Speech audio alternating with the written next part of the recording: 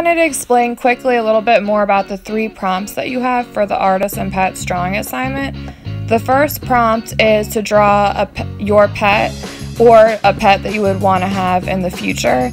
It's just a simple drawing of your chosen animal, and then you would color it in.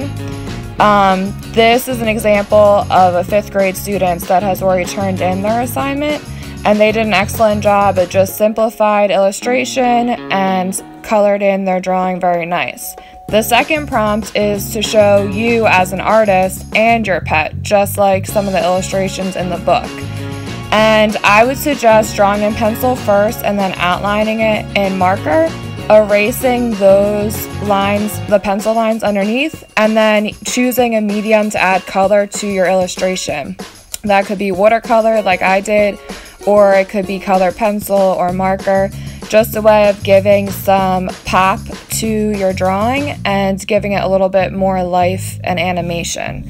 If you look at the details of some of the photographs at the end, you're going to see that the face is very simplified. It's not super realistic, and that's part of the beauty of Violet LeMay's illustrations.